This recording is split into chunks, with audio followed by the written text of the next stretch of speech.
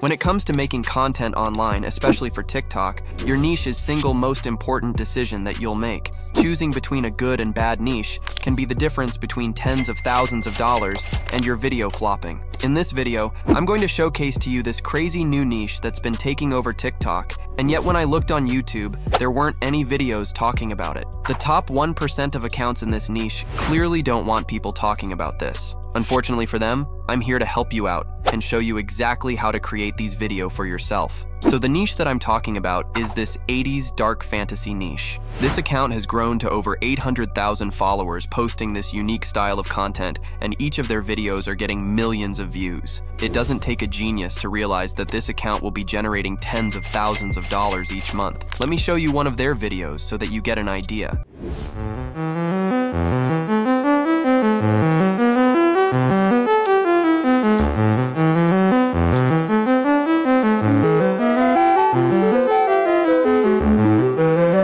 As you can tell, there isn't actually that much going on in these videos, and that's the secret to it all. I'll now show you exactly how to recreate this content for yourself so that you can begin generating thousands from this niche. Real quick, if you really want to take this a step further, then join my SKOOL community. Now, the first thing that we need to make sure is that our TikTok account is set up correctly. Now, if you're outside the creativity program regions, then don't worry, I have accounts for sale in this video's description. You also want to head to your Accounts for You page and scroll and interact with relevant videos. Finally, make sure that you wait 24 hours before posting. With our account set up, we can now begin creating the content. In this video's description, you can find a Google Doc with literally everything that we're going to use in this video. The first thing that we want to do is to think of some video ideas. Head to ChatGPT, and I'll start by asking it for some pop culture characters that I could turn into 80s style images. Don't worry about getting the prompt perfect, as I'll leave the exact prompt in the Google Doc for you to copy. As you can see, the AI has begun to spit out us a list of characters that we could use for our video. The AI said Spider-Man, and I think the video topic of superheroes would work really well. I'm now going to ask the AI for a list of superheroes, and to be specific, 25 in total. I've but 10 to save me time, but 15 is ideal. This is because 15 is the perfect number that we need to get our video over 1 minute long. Once your prompts are done, we now need to begin gathering images for our video. This is so that we can give an AI an idea of what to generate. To do this, head to Google Images. Once here, I'm gonna firstly search for our first superhero, which is Spider-Man. You now need to find a good image, which really showcases the character. This is so that the AI knows exactly what to generate. Once you have an image, right-click it and save it to your device. We now need to repeat this process with every superhero on our list. Find an image and save it to your device. Obviously, you don't have to use superheroes, and your content will change for each video, but this is just for this video's example. With all our images downloaded, we can now go and generate our images. Head to Leonardo AI using the link in the Google Doc. Once you're on Leonardo, you want to hit this image creation button in the middle of the screen in order to go to the generation page. Once you're on here, there's a few settings that we need to change. The first one is this switch in the top right that says Legacy Mode. We need to enable this switch, as this will allow for us to save credits down the line. With this enabled, we now need to change a few settings on the left here. The first thing that you want to do is make sure that you're generating one image at a time, and you can do this under this menu here. You next want to scroll down and under Advanced Controls, set the ratio to 9:16. Now hit this padlock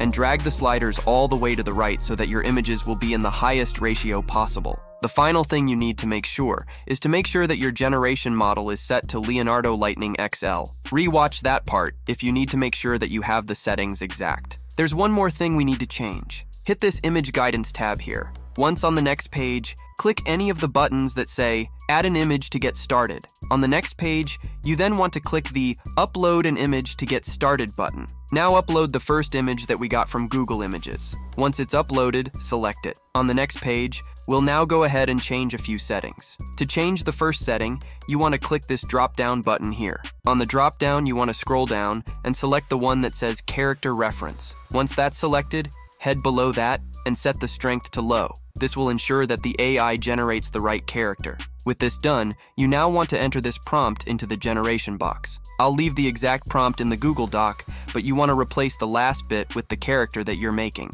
Once that's in place, hit generate, and Leonardo will start making your image. I'll skip to when this is done. As you can see, we now have this super clean 80s style of Batman, and I think it looks really good. If you're happy with your image, we want to upscale it. This will make it more HD and make our video even better. Hit this upscale button next to the image and click through on the next page. This will take our image from great to even better. Once the upscaled image is done, that's our first image done. So you now need to repeat this process with every single one of your characters. This will obviously take some time, so I'll skip to when it's done. As you can see, we now have all our images ready. I think these came out super clean and will make for a good video. The next thing we need to do is animate our images. This is actually super easy to do. Hit the back button in the top left of Leonardo. Once you're on the next page, hit Personal Feed just below it. You can now see all the images that we created. To start, you want to find and click on the first image that we created. Once on here, you want to hit this image to motion button here.